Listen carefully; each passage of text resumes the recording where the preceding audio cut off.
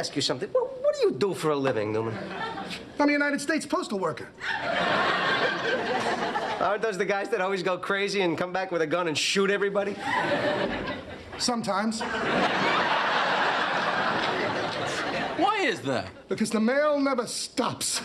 It just keeps coming and coming and coming. There's never a let-up. It's relentless. Every day it piles up more and more and more, and you gotta get it out. But the more you get out, the more it keeps coming in. And then the barcode reader breaks, and it publishes clearinghouse. All right.